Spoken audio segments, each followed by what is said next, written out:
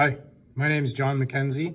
I am currently a grade 8, 10, and 11 English Language Arts and grade 8 Social Studies teacher at St. Mary's Bay Academy in St. Bernard, Nova Scotia.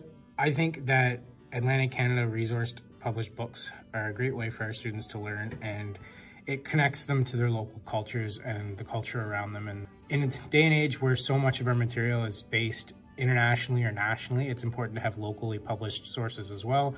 One of my favorite books that I love doing with my grade 8s is Lost on Briar Island. It's based locally. Last year I was at a school called Islands Consolidated School, and it was on Long Island, which is right next to Briar Island. So it was really cool to use that book last year too. And I think with using local material, it helps our students develop a sense of geographic awareness, but also problem solving and, you know, all these different things that students struggle with on a daily life, especially post-COVID.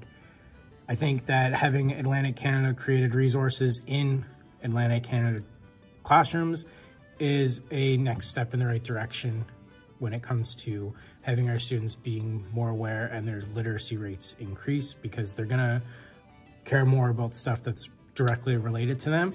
And I think that having material that relates to them is important. Thank you.